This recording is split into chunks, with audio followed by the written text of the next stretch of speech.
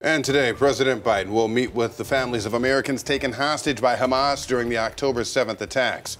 All of this comes as White House security advisors head to Israel. They're set to meet with Israeli officials about their timetable for the war in Gaza. On Tuesday, Biden said there's no question about the need to take out Hamas, but the president warned Israel is losing international support because of the indiscriminate bombing of Gaza.